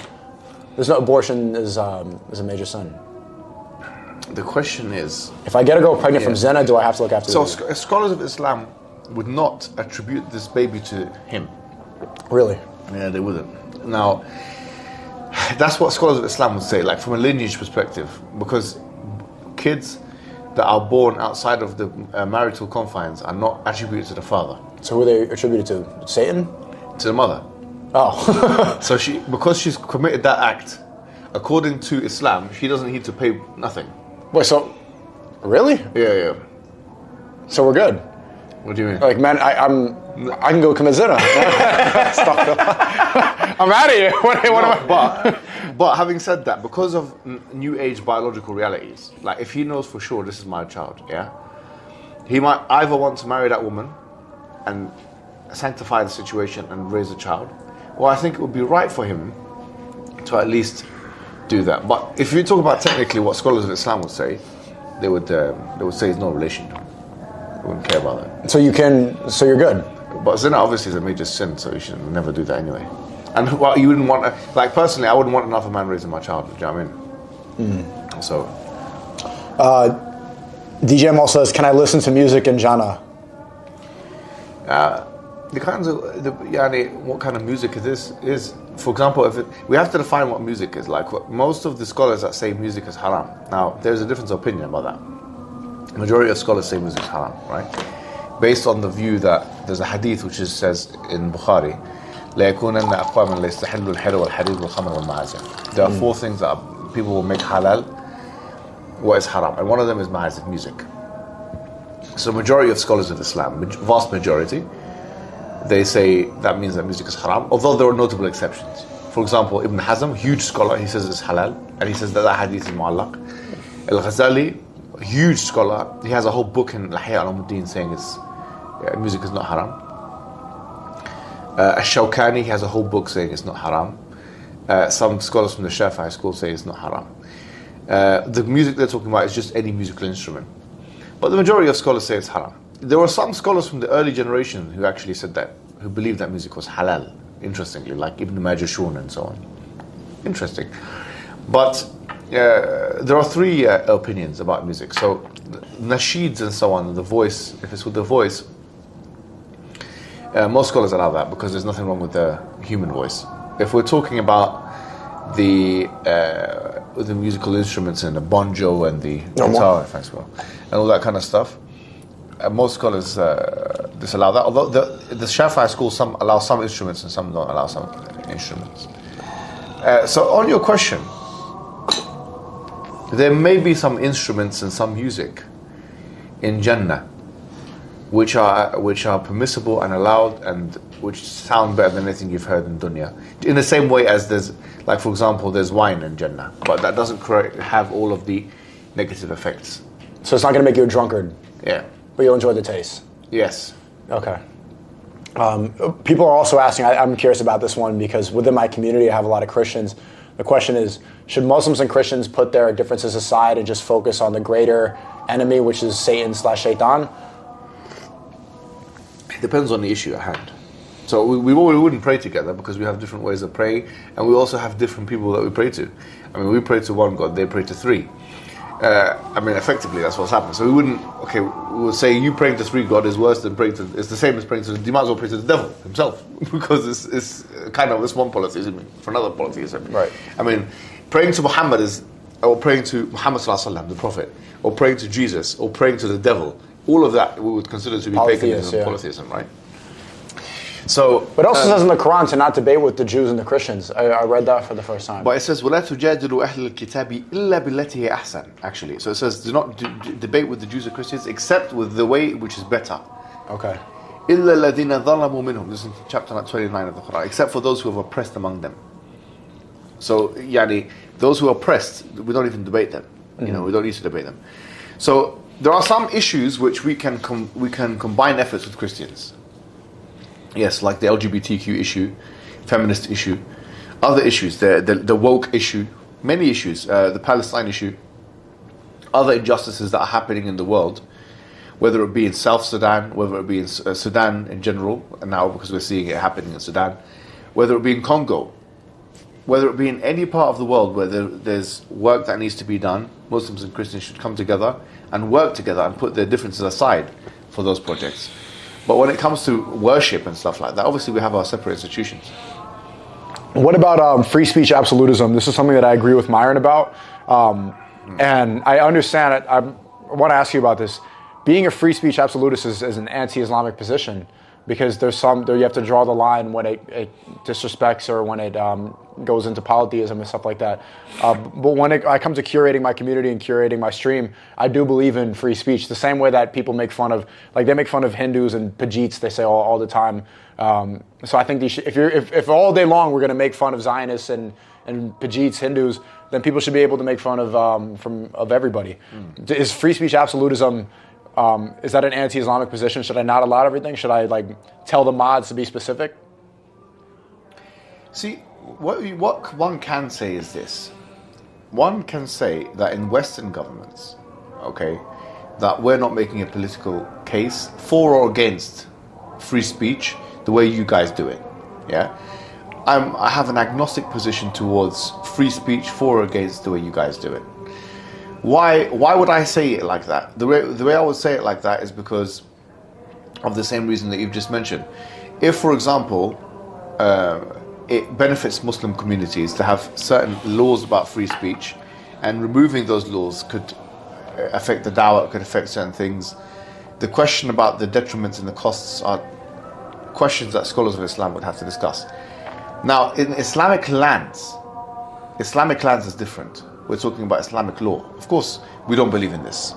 We don't believe in that it's okay to attack Jesus, that it's okay to attack Muhammad sallallahu alaihi wasallam, to attack any of the prophets, that anybody does it. Because someone could say, well, you have free speech to say whatever you like, yeah? Which means you can mock the prophets. We say, fine. Then why stop at free speech to mock the prophets and not free speech to break the law? So, for example, you can mock the prophets. These other guys who are the terrorists, who we also disavow, they want to break the law. So just as much as I have an agnostic position about this, you have to worry about those terrorists who are going to attack you if you do this. Because it's not just, and it's no Islamic exceptionalism here. There are certain things that if you go too far in saying, violence. With any community, it can lead to violence. Now, if you go to Mexico, if you go to Colombia, if you go to Harlem in New York, if you go to anywhere, and you say certain things against certain races, certain cartels, certain people, certain gangs, certain mafias, certain religious figures, there's going to be a response. Okay? Now, no one is saying you can't say what you want. You can say what you like if you go to those places. If you go to middle of Harlem, like in Die Hard 3, and have a sign that says, I hate you can do that, all you like. Yeah, free speech. Now, but someone can say, you know what, I'm very offended by this, I'm going to decide to shoot this guy. Black person says, this offends me. And a lot of black people and a lot of feminists, those woke people would defend that and say that that's allowed. Say no problem. I'm saying to shoot him. He's going to shoot him now. So you don't just have to fear the law when you're saying what you want to say. You have to fear the people. So much as, because what is an extension of free speech absolutism is anarchy, actually. Because if you think about the political spectrum, right, free speech absolutism is on the way to a kind of anarchical system, at least on a social level. Okay. Yeah. If you think about objectively, because the government is deciding not to get involved in what people say. Okay, so what's one step further than that? One step further than that is to say, well, the government shouldn't get involved in what people do either. So that's physicality. So if you want to take a more radical position than free speech absolutism, then you should allow vigilantism, actually. Whether or not you allow it, the vigilantes won't care. Do you know what I mean? Mm-hmm. So the terroristic position, which is something which we must say on the stream, we completely disavow it and we are against it. Or the terroristic or the gang position, or let's call it the belligerent position, or whatever it is, which is that if these people speak about my race, my country, my religion, whatever, that's the position, that we will respond in violence, and even more than violence. It will be something which we... That position is an extension, actually, of the free speech absolutism position. It's an extension of it. It's actually more... it's more on the side of freedom. And so if someone wanted to push the envelope, why stop there? Vigilantism, so, okay, you want to offend him with your words, he wants to offend you with his violence. It's an extension. So I say, look, I'm not against it. I'm not making a legal case. I don't care what the Americans do with their law. Mm-hmm. With all due respect, who am I? Who am I to go and tell the Americans to put this law into place, and what effect will my protestation have on whether the Americans decide to put this law or the Europeans decide to put that? What about in the UK? I see some criticism more from, I would say, the Christian whites in the UK, the fact that Islam is growing so fast in the UK. And I even saw some statistic that say like 30, I'm not sure if it's real, saying like 32% of UK Muslims want Sharia law. And they're getting afraid that like UK is losing its soul. You know, UK culture is drinking a pint on the corner and watching the football match and then beating up a Manchester City fan. That's UK culture, is getting drunk with the lads, going out, and then, you know, that's, and Islamic culture does not really coexist with that idea of... Yeah, that's more of a conservative position, actually, if you think about it. Because, and when I say conservative position, I'm talking about British conservatism. Because British which was promulgated by someone like Edmund Burke. There's a guy called Edmund Burke in the 1800s and 1900s. People like him. These conservatives, they basically want to hold on to tradition, okay? So the question is, at what point do we start the clock? Because let's say, for example, I as a, let's say, aristocrat Englishman, want to start the clock in the year 1650, where Shakespeare's works were fresh, where, you know, I don't know, you know, Jamesian, you know, the King James version has just come, of the Bible has just come out, and I want to use that language. Someone says, no, we want to push it a little further to the 1800s. We want to bring those traditions and cultures back. Someone pushes it further, less 1950s, right before the sexual revolution, before the feminists. Who gets to decide to start the clock when and where and how? Well, what I find contradictory is that the same right-wing people who attack who are, let's say, free speech absolutists, yeah, who in a sense are arguing for a liberal position when it comes to free speech, that they also want a conservative reality. So, because look, think about it. If you want a society of 80 million people, or let's say 70 million people, right, in Britain, you want a society to have free speech. That's the right-wing position. You're speaking about free speech now. We see it in most of the outlets, GB News, Talk TV. Somewhat, yeah. Yeah, we do see they're speaking about free speech all the time. Yeah. So if that's what you want free speech. But at the same time, you're telling us that society is being corrupted by freedom of expression and speech. Isn't that a contradiction? Right. Well, I mean, they're saying it freedom of speech, but also the invasion of, like they call it, Muslim invasion. Don't say freedom of speech. Say selective freedom of speech. Say, I want white freedom of speech then. I don't like black freedom, because they're attacking the carnival. Like, you know, the Jamaicans have this thing in the carnival. Yeah. And it has to be attacked, actually, because some of the things they do. It's disgusting. Yeah. That's the part where people are like, don't make fun of culture. Like, don't disrespect Jamaican culture. If their culture is like getting naked and humping each other in the streets, and that's only recent, by the way. I don't know. Maybe I used to watch this. The carnival maybe about 15 years ago wasn't like that. Only recently the gangs have started to come out. These guys have started, they're making a mockery out of it. I think carnival, like when my dad was growing up, Haiti has a similar one. It wasn't the way it is now. Yes, exactly. You see all the streamers are going there to Jamaica. They're pretty much just like almost having sex in the street. It's disgusting. It's and then if you ever criticize it, like this is Jamaican culture. No, it's I not. mean, shouldn't you we should? I mean, if there were cannibals in a certain culture, we would say, hey, maybe you should not be eating each other.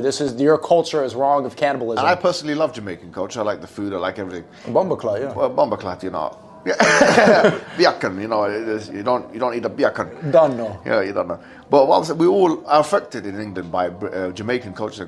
But as I say, if this you want to, that's actually a besmirchment of Jamaican culture. I think this carnival. Recently, what I've seen, because it's like a parody of it. I live in the area where the carnival happens. I see people coming out with knife and this and that, bro. Like don't tell me this is Jamaican culture, because now you're besmirching the Jamaican culture. Yeah. But what I'm saying is, the point I'm making is, if you want free speech and expression, if that's what you're calling for, okay, don't complain about the results of that.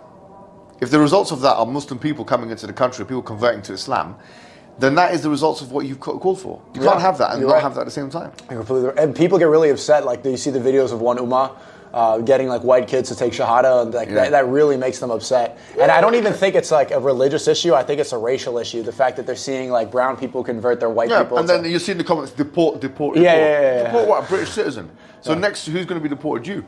Because you're going to set a precedent for brown people to be deported, then you're going to have something which goes against the state, and then you're next. I didn't realize how strong Islam. I don't like that word Islamophobia because it sounds like homophobia or transphobia, but I didn't realize how stigmatized that was. I was from the perception that people saw the good in Islam. It's like, what's the alternative? It seems like everything that Muslims stand for is. All the principles of Islam are really good for society. So the fact that it gets these people that upset, it's not a moral issue. It's a racial one. They don't like to see but you have to you have to empathize with them a little bit. Yeah. Growing up with the James Bond and Wayne Rooney's dominating, and then now seeing it change to the way it is, it's got to hurt. It does go to hurt, but at the end of the day, you wanted to take this much money from the rest of the world through colonialism. Now you've called these guys back over to help fix your country after the 1950s and 60s. They fix your country. We're going to tell them to go get out. This is exactly what happened, right? You had World War One and Two. Why are these Pakistanis and these Bengalis and these Jamaicans? What are they doing in England? They're doing that because the English people wanted them in there to fix their country. So now that they've done that, you can't complain about the results of this. They're here. They're here. What are you going to do with them? It's a reality. Unless you want to become a fascist state, like you want to become like Hitler and Nazi Germany, and say, look, we only allow this race here, and we have a Muslim problem. We're going to get rid of them. Unless you want to go down that route, which you can't say you believe in that and freedom of expression at the same time, because that is against freedom of expression. Do you know what Hitler's position was on Islam? I don't know, to be honest. I've heard some people say recently that Hitler respected Islam, but I'm not sure. I don't know. I mean, there's a lot of misinformation. I personally believe that if Muslims lived in his state, he'd probably do the same thing with them. There were no like significant Muslim population in Germany at the time. Most people talk about that. They talk about the Mufti and Hitler and that little meeting they had, and they're trying to say that they connect it with the fact that how could he meet with the Mufti of Palestine at the time? Mufti Amin. He also met with the Irgun, or at least the Nazi party had connections with the then Jewish parties who would make up the state of Israel, like the Irgun, for example. And they both collaborated on getting the Jews out of Germany because they both have a common objective, and that's mentioned in peer-reviewed journals.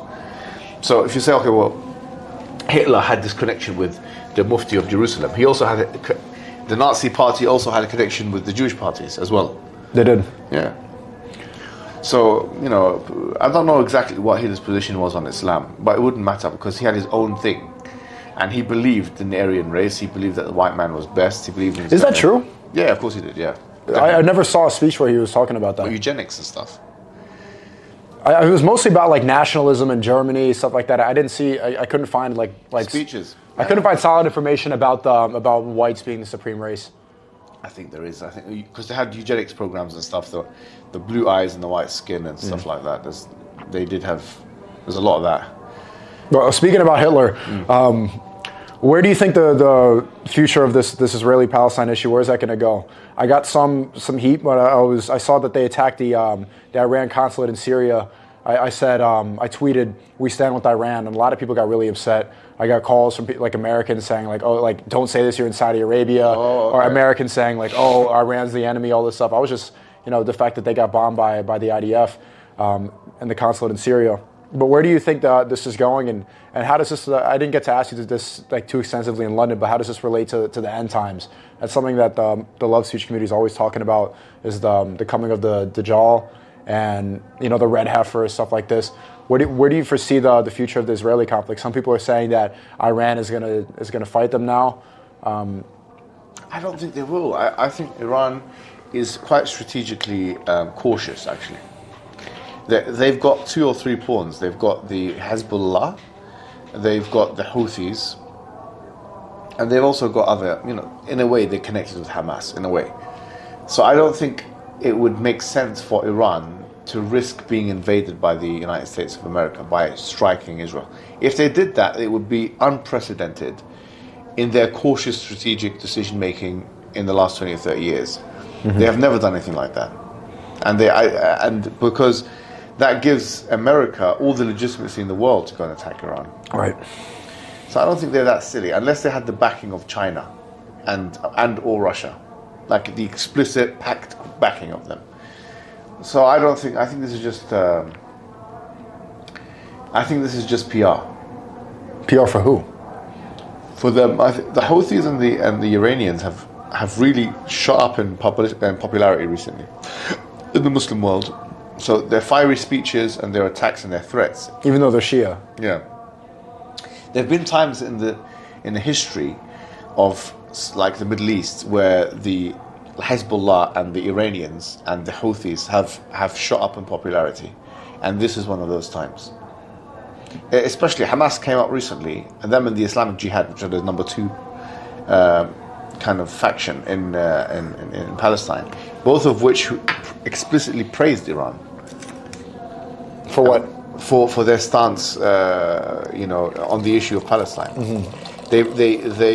They praised Iran, they praised Yemen, and they praised Hezbollah. So this is a Sunni group, Hamas, praising 3 different. I know Shia. Hezbollah is comprised of Shia, and is Yemen comprised of Shia too? Yeah, but it's a different kind of Shia. The Yemeni ones are we call Zaydi Shias, which are much closer to Sunnis. So people are also asking this question, like, what's why are so many Shia? Why does it seem like Shias are backing Palestine more than any Sunni nations or any Sunni factions? I think political reasons. I mean, don't forget what's happened in the last 20 or 30 years is unprecedented.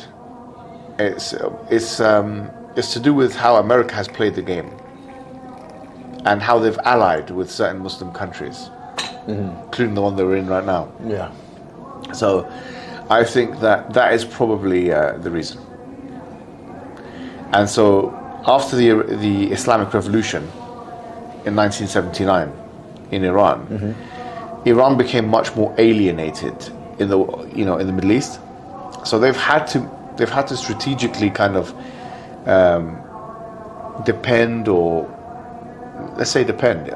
China and Russia in a much more so China in a much stronger way than the West. What was that? I remember reading a book about that, but I can't remember now. So it was a clash with liberalism in Iran in 1979. What was that revolution?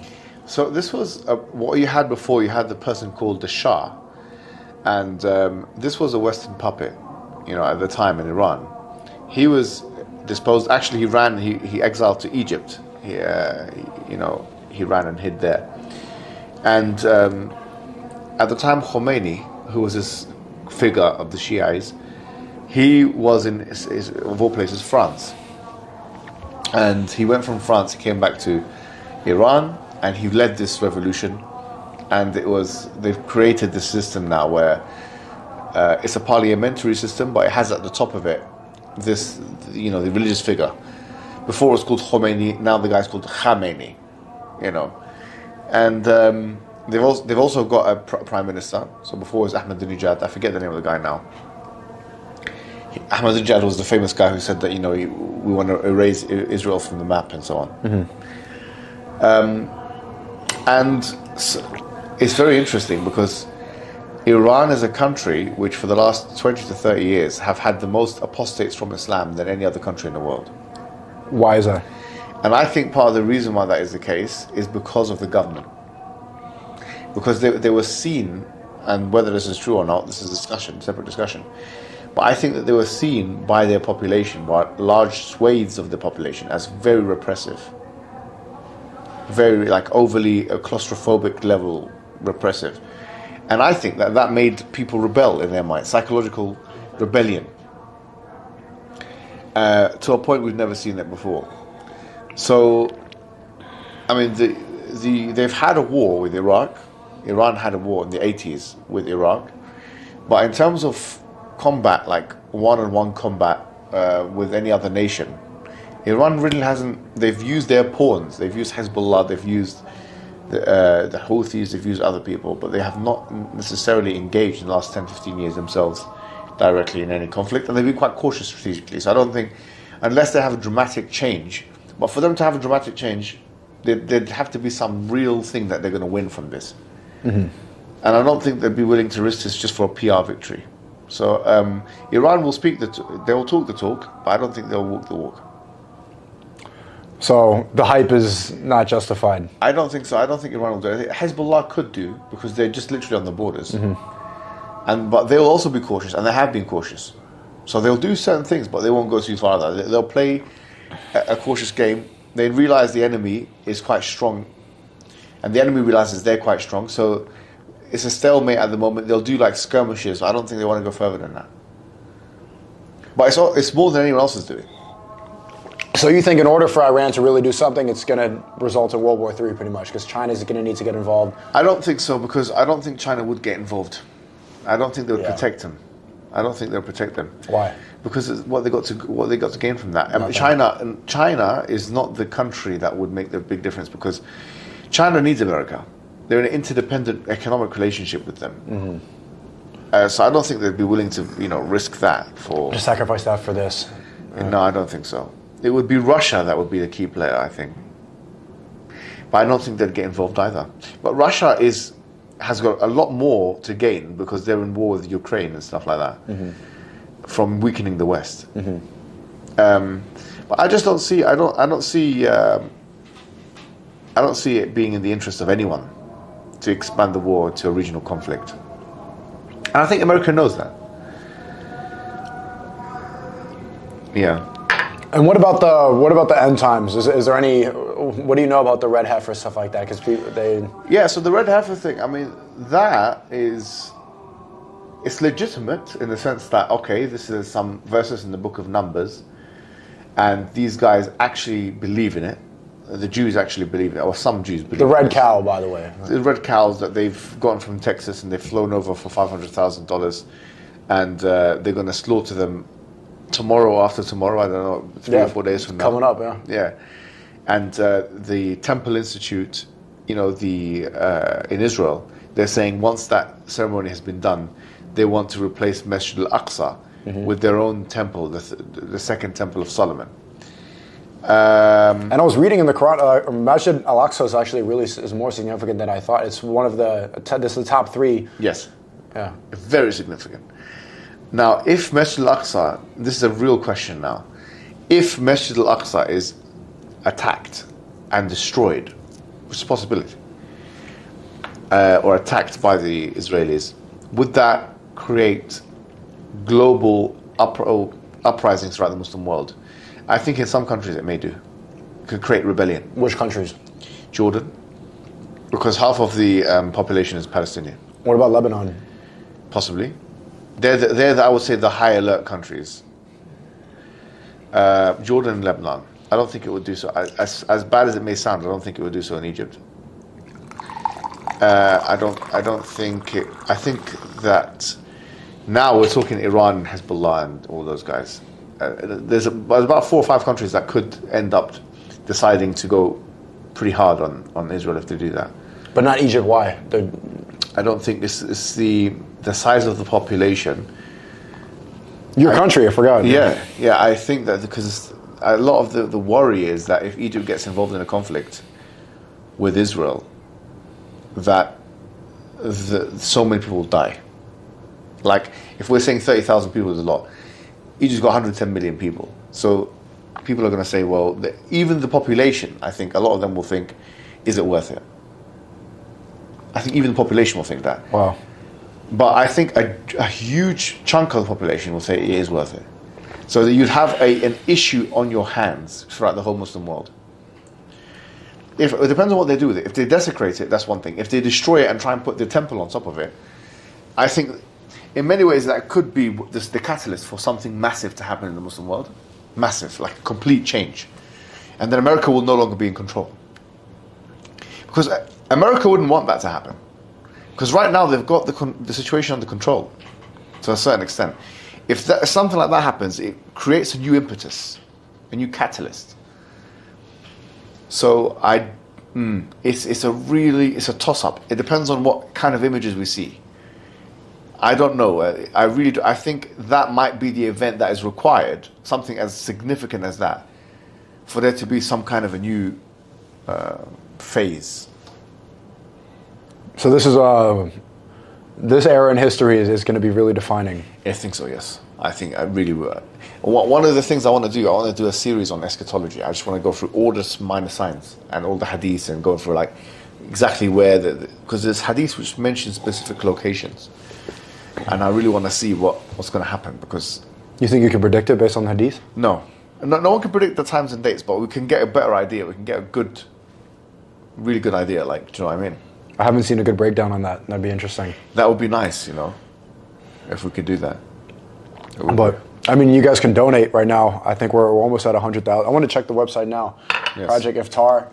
Must feel so good that you were able to do that. It does feel really good. Yeah, in a selfish way. I'm really happy about that. Well, I think it's good to be selfish about something like that. No, that's fantastic, bro. I've been doing this for a long time as well. The charity stuff, and it's my first time. And it feels good because it's like no one can deny that. Okay, your platform is being used. Is it always on now? Is that what? What is it on now? Yeah, it's just showing the counter. I want to see what it's at. Yeah. Oh, yeah, but nobody can deny. But again, no one can deny that's good for humanity, bro. No one can deny. I mean, I got some detractors. Some people are like, "Oh, he's so arrogant. He can't even give his own money." I'm like, well, you think I would? It's just. Come on. It's a slow counter. I don't know why it's so slow. But good. Yeah, projectiftar.org/SNEAKO. Do you have any charities or anything that you want to? I have, but I fatigued the guys I did the same thing. I don't know how much we raised, but I think it's over. I don't know. If I add it all together, I want to add it up and so. But is it what you got now? The original goal for the beginning of Ramadan was 60,000. We smashed that. Okay, so now I don't know if it's updated yet, but now we're at 91,000. I think before the end of Eid. Eid is 3 days, correct? Not this one. No? This one's 1 day. Just 1 day? Yeah. Oh, it's going to be tough.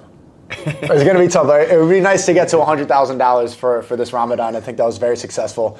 Again, really happy with the community. And I saw did you see some of the footage of I want to show you, of the kids we were feeding. I don't really get emotional often, but seeing that made me... Oh, wow. Project Iftar. Has it got your thing on it? Yeah, wow. Project Iftar this is in Gaza. We weren't public about Gaza in the beginning because we didn't want the website to get shut down, but we just said it was like Pakistan, Sierra Leone. This is really good because it shows the food is actually coming in. Yeah, and it's good to see actually the kids eating from it. I'm showing Mohammed Hijab, but the footage is online. That's really good, bro. Yeah. Amazing. And they look like they need it, bro. I'm not going to lie. Yeah, they look They're desperate for it, man. Yeah. But this is what you guys are doing, and it's something that's objectively good. There's no denying that. Very happy about that. Mohammed Hijab, thank you. Qiyam just ended, so I think this is good. I'm seeing you getting some phone calls. Wait, come in. I want to say thank you to Mohammed here. I just found him on the street. I was praying next to his little brother yesterday, and I was looking for a cameraman because Needles, he's Christian. Where are you from? South Africa? South Africa. Which part? How'd you know? Johannesburg. Where's his accent? Johannesburg. Very beautiful, beautiful country, bro. Have you been there before? No, I haven't been to South Africa. Beautiful. Invite me, bro. Beautiful. Okay, we'll go. We'll Just go. live in my house. It is one of the most beautiful countries you ever go to in your life. Really, it's not dangerous at all. There's nothing with It problems is with. dangerous. It is. No, it's not. Go with the right people, though. Yo, to have fun, but you have to go Cape Town in China. Oh, Cape Town. Oh, Well, why did you go to South Africa? I had lectures and stuff there. You came. I came, of course, I came, brother. By which masjid you went in China as well? So many, like maybe at least 50 masjids, something. Did you like come to Roshan? that. I think I did, you know. For real? I think I did, honestly. I'll find out.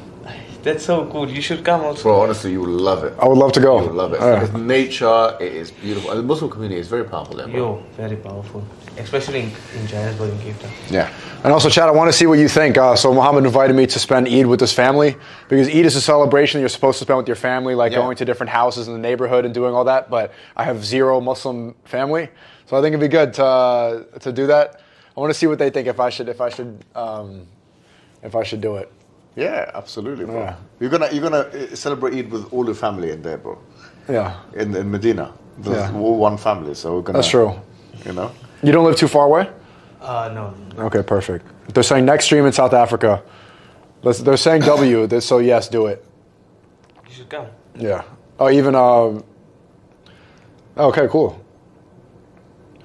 Oh, and $50 from someone. By the way, when you do the super chats, it goes to Warner. Have no fear, the Warner is here. Warner, what's up, man? We miss you. doing? He said, Hijab, you killed it on Fresh and Fit. Proud of you, my brother. May Allah continue to bless both you guys. Warner, we miss you. I hope you have a good Eid back in Shaitan land of Los Angeles. We're spending it out here. What have you got planned for the rest of the day? For the rest of you're going to spending Eid here? Probably so, actually. Probably so. You should also come. Say no more. But Say then no you more. beat Yeah, that was, Are you with your family? send me your details. I'll come. His phone wasn't working because Saudi WhatsApp something is. We'll sort something out. Saudi now is not working. Yeah, we'll figure it all out. It'll be really good. What have you got planned for the rest of the night? I don't know if I'm gonna have a little nap. You know. Yeah. Well, I mean, Maybe a little nap. a little nap.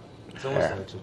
I don't want to end. I know I'm gonna. It's almost urgent. I'm gonna go IRL walk around a little bit. If you guys are in Medina, come say hi to me. Just let me plug in my phone.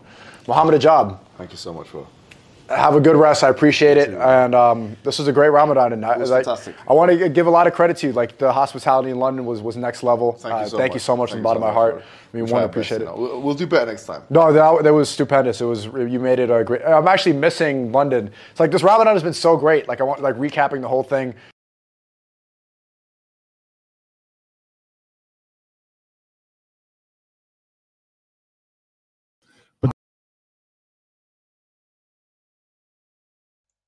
Live stream has ended, bro. I want to bring up Jordan Peterson. Okay. Let's see what he's doing right now. Okay, forget. Let it go. Oh, he was changing his camera to phone. Okay, this podcast has end here. Okay, goodbye. Assalamu alaikum. I think you got lots of knowledge from it. You got, yeah, inshallah we'll do better in the future, inshallah. Eid Mubarak. Assalamu alaikum everyone.